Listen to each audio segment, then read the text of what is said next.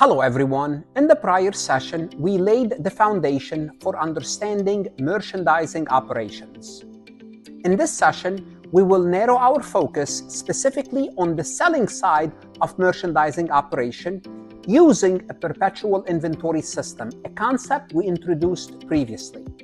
We will begin by exploring the various transactions that occurs when a company makes a sale.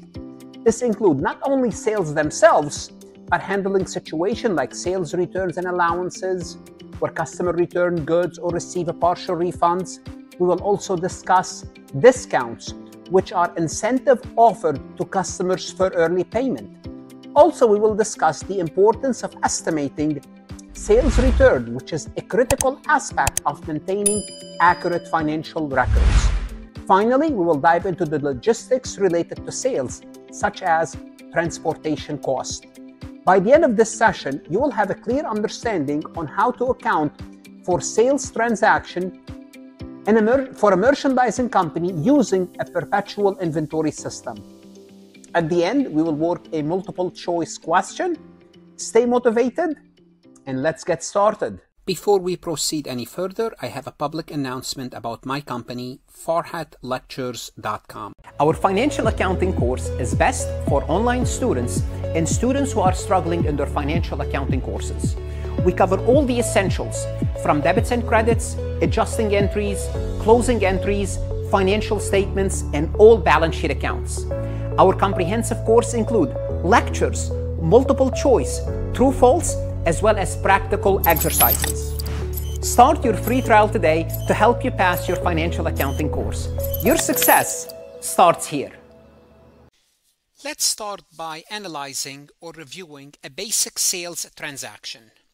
Now, if we are using a perpetual inventory system, which we are, each transaction, each selling transaction will have two entries, and let me explain why. First is we have to recognize the revenue, because every transaction will have a revenue aspect of it. The revenue is the asset received from the customer, such as cash or account receivable. So when the seller makes a sale, they would expect to receive cash or a promise to receive the cash, which is account receivable. So one part of the journal entry is the revenue or the sales part of it. So you have to record the sale. The other part of the transaction is the cost of the sale or the cost recognition. We have a cost aspect. When you make a sale, you receive the money, you have to give up something in return. You have to give up the inventory. Let's assume you're selling a house. You receive the money, you give up the house. This is the cost of the merchandise sold to the customer. Well, if you're selling homes, if that's your inventory, then that's your inventory. But this is a good picture of showing you why do we need two transactions. One to record the sale and one to record the cost of the sale. The cost of the sale is what? The cost of the sale is the amount you paid for that home. So let's assume you purchased that home. Let's go through this entry. Let's assume you are in the business of selling homes.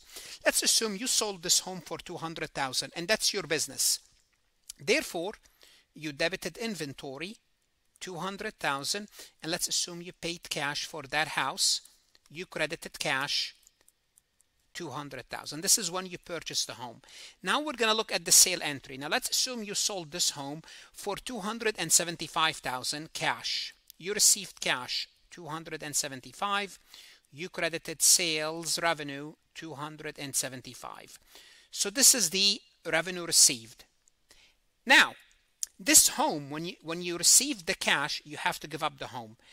The inventory here, you have to give up this inventory. We're going to have to credit this inventory, $200,000, and we have to debit cost of goods sold, $200,000. So the inventory becomes an expense, and we have to recognize this cost. And that's why we have two entries, one for the sale, one for the cost. Let's work another example. ABC Traders sold merchandise worth of $5,000 on credit to XYZ retailer.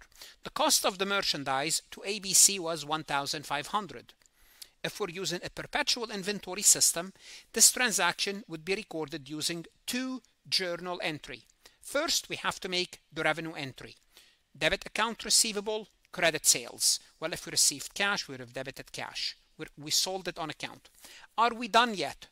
No. If we're using a perpetual inventory system, we have to record the cost of the sale. In other words, we have to expense $1,500. We debit cost of goods sold, cost of goods sold, $1,500. We credit merchandise inventory, $1,500, because in the past, we had merchandise inventory of $1,500 and now we sold it. We have to reduce our merchandise inventory. Now, just like we had, say, purchase discounts, the seller also offers a discount to entice the buyer to pay early. So sales discounts are reduction in the amount of revenue earned from sales offered to do what? To encourage, to entice the buyer to pay early, because we want the buyer to pay early. This helps decrease the delay in receiving the cash, and also by default reduce future collection effort. Why? Because there's an effort to collect the money. If you can avoid this issue, avoid this problem altogether, and entice the buyer to pay early, go ahead and do it. And just like the purchaser, we give a credit period. Let's assume this is 30 days. If the customer pay within a certain period amount of time, we'll give them, for example, 2% off. So here what we're saying is you have 30 days to pay. This is the credit period. If you pay within the discount period, let's assume 10 days, we're going to give you 2% off. Now, there are two methods to record sales discount. There's the gross method. Gross method means what? It means you would record sales at full amount and sales discount when taken. But this method would also require an adjusting entry at the end of the period to estimate future sales discount.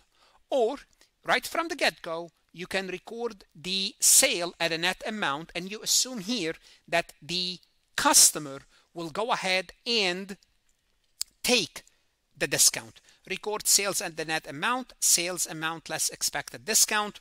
Sometimes you might have to do an entry at the end of the year if you feel there are additional discount you would need to record. Let's take a look at the gross method first. LMN sold merchandise on June 1st to PQR for $10,000. The terms 2/10 and 30. The goods cost $7,000 to LMN. Well, let's assume if PQR pays within the discount period. Well, what's going to happen is this. If they pay within the discount period, first we're going to have, using the gross amount, we would record debit account receivable 10,000, credit sales 10,000. So this is what LMN would do, and they will have also the debit cost of goods sold, credit inventory for 7,000, but for simplicity, I did not show you this cost component of it. Now, if the customer pays within the discount period, do they have to pay 10,000? No.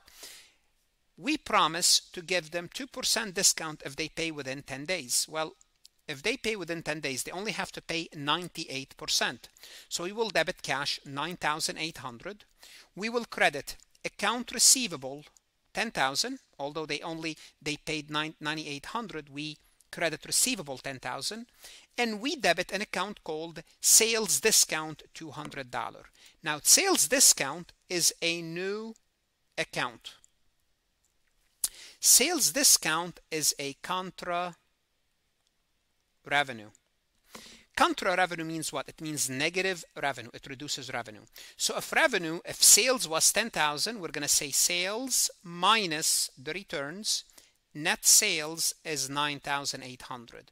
Remember we talked about net sales and I said we would look at what we deduct from sales. One of the things that we can deduct from sales is sales discount, which happens to be 200 for this example. If the customer pays outside the discount period, they'll have to pay us 10,000. We debit cash 10,000. We credit accounts receivable 10,000. This is the gross method. So the gross method, we don't make any assumption. We would say we're going to record the full amount. Then once the customer takes the discount, we will record the discount. And this is exactly what we did. Under the net method, we assume that the customer will take the discount up front. If that's the case, we would say we made a sale for 10,000. We expect to receive 98%. Therefore, we debit account receivable for only $9,800 and we credit the sales for $9,800. Now the cost entry, debit cost of goods sold, credit inventory, that's fine. Now, if the customer, if PQR pays within the discount period, and this is what we expected, how much will they pay? They will pay $9,800. So we will debit cash $9,800, credit account receivable $9,800, and life is good because account receivable is gone. So we expect them to pay within the discount period. We recorded the entry as if they are going to pay. They did indeed to pay. Everyone is happy. If they don't pay within the discount period, what's going to happen is they are going to pay $10,000. Now what we need to do, we need to create a new account. Why? Because we're going to be receiving more money than what we expected. We expected $9,800. We are going to receive, guess what? $10,000. Why? Because the customer failed to take advantage of the discount that we gave them. So they're going to pay us $10,000 in cash, but we only have an account receivable for that customer for $9,800. Well, we're going to credit account receivable $9,800. We're going to have $200 remaining. For the $200, we are going to credit an account called sales discounts forfeited. It means the customer failed to take that discount, and this is for us other revenues, another form of revenues. It's going to increase our revenues. So sales discount by itself is a contra revenue. Sales discount forfeited, it means the customer failed to take advantage of what we gave them to take advantage of. What's going to happen is we are going to credit an account called sales discount forfeited $200, which is another type of revenue. Let's take a look at another transaction we could see when we have sales returns and allowances. This is involved handling dissatisfied customers and possible future loss of sales. Why? Well, because what's going to happen is this. If the customer returned the item, it's going to reduce our sales, obviously, right? If the customer returned the item, it's going to reduce our sales, which is, it's not the best because it's going to reduce our sales. Therefore, we're going to have an account called sales return. Rather than reducing sales, we're going to have a sales return. And the sales return, just like sales discount, is a contra revenues. It's going to reduce our revenues. So it's sales allowance, the same concept as purchase allowance. What we will do is we will reduce the account receivable for the client because the goods were damaged or the customer was not satisfied. So it's a reduction in the selling price due to issues like damaged goods. Well, we tell the customer, keep it. Let's assume we made $1,000 worth of sale to a customer. When they received it, the goods were damaged. The customer was not happy. We told the customer, look, we're going to reduce your balance by $200. Now you owe us $800. So we gave them a sales discount versus the customer returning the whole thing. Now, what do we have to do with sales return? We're going to have to estimate. Under the new revenue recognition standard, companies should record sales revenue at the amount they expect to actually realize. What does that mean? This means you must reduce sales revenue by estimating the amount of potential sales return. So we have to be proactive. When we make a sale, we have to guess upfront how much will the customer return to us. Well, what do we use? We use historical data. We assume that if 5% of sales are returned on average, then for every sale we estimate 5%. So that's what we have to do. Let's take a look at an example. Tech Innovators has sales of $800,000 and the cost for that sale is $480,000. Tech Innovators estimate that 5% of the merchandise sold will be returned. What do we do at the end of the year? Here's what we do at the end of the year. We estimate returns. We debit.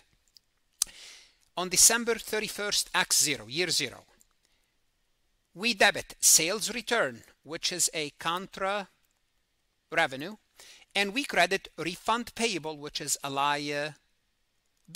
We expect to refund $40,000 worth of goods. Now also we debit estimated return inventory. Basically, it's an adjunct inventory account. It works like inventory, but it's not really inventory. It's an estimated return of inventory, but you can think of it as inventory. And we credit and we reduce cost of goods sold. Why do we reduce cost of goods sold? Because when we made the purchase, we debited account receivable, credit sales, debited cost of goods sold, credited inventory. This is when we made the sale. Remember, we have those two entries.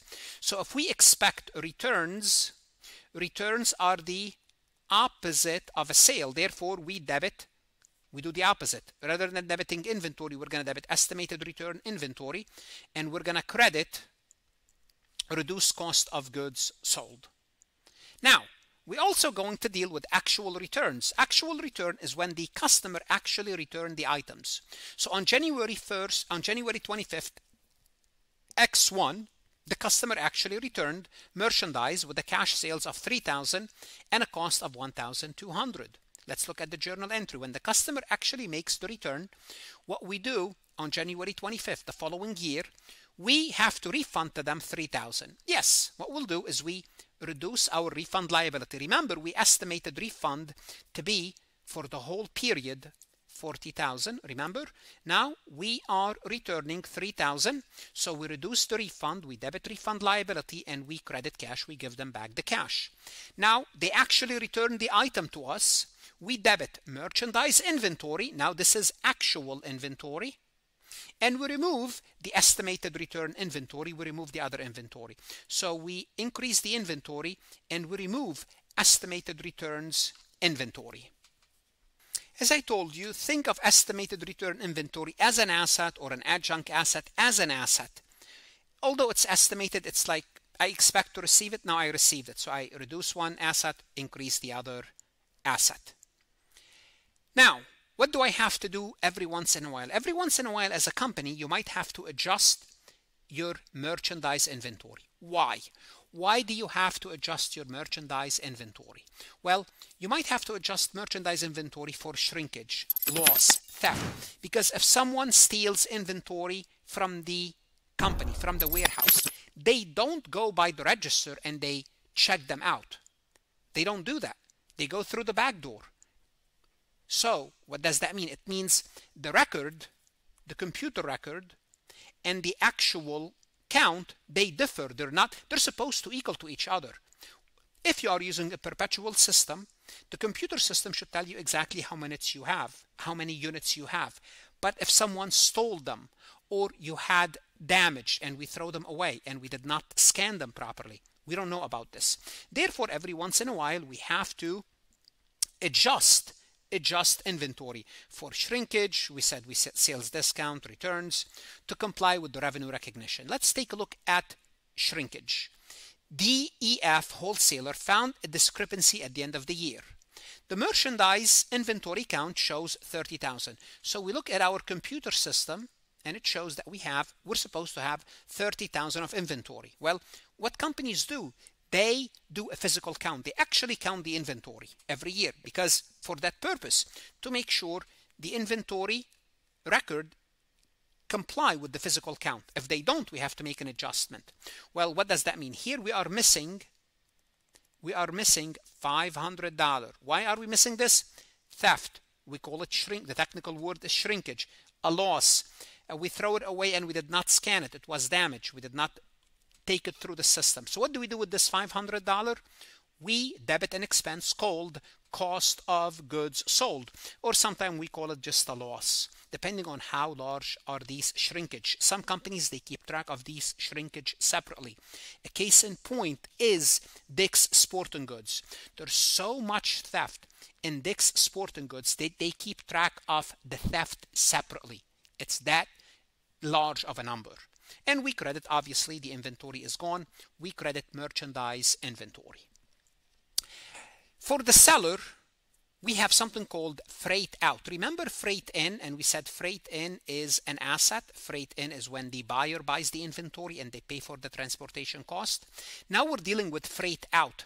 Freight out is the seller's cost to ship the product. Freight out is simply a delivery expense. So when a seller sells something and they say, don't worry, I will deliver it on my expense, it's a delivery expense. if they're paying for that delivery. Now, if the buyer is paying for the delivery, it's called freight in, and freight in is an asset. This is for the buyer. For the seller, it's a cost of doing business. It's a delivery expense. It's an expense. Example, UVW paid $50 to ship goods to a customer on July 15th. What is the freight out? How do we record the freight out? Expense. We debit freight out or delivery expense for $50, and if we paid cash, we credit cash $50. Let's take a look at this multiple choice question from farhatlectures.com. XYZ Corporation sold $12,000 worth of merchandise on account 2/10 and 30. The cost of the merchandise is $7,500. Using the net method, what's the correct journal entry for the sale? Well, if we're using the net method, what's the net method? The net method assumes what? It assumes that we're gonna take the discount up front. What does that mean? It means when we debit account receivable, we're gonna debit account receivable and we're gonna credit sales for the net amount. The net amount is how much do we expect to receive. If we're selling $12,000 worth of goods and we are giving the customer 2% off, it means what? It means we are only going to receive 98% of the bill. 0.98. It means we're going to be receiving in cash $11,760. It means any answer with an account receivable of $12,000 is out. Debit account receivable $11,760. Debit account receivable $11,760. Do we credit sales $12,000 or do we credit sales $11,760? Of course, the total debits equal total credits. There's no, in other words, we have to also book the sales at the net amount. Be careful, there's no third account involved. We debit account receivable $11,760. We credit sales $11,760. Now, if the customer don't pay within the discount period, guess what? We're gonna get an additional $250. We call it sales discount forfeited. But if the customer pays on time, everything is good. We expect them to pay on time. They paid on time. Life goes on. What should you do now? You want to go to Farhat Lectures, look at additional resources, multiple choice lectures that's going to help you, whether you are investing in yourself, studying for the CPA exam, CMA exam, taking financial accounting courses. Good luck and stay safe.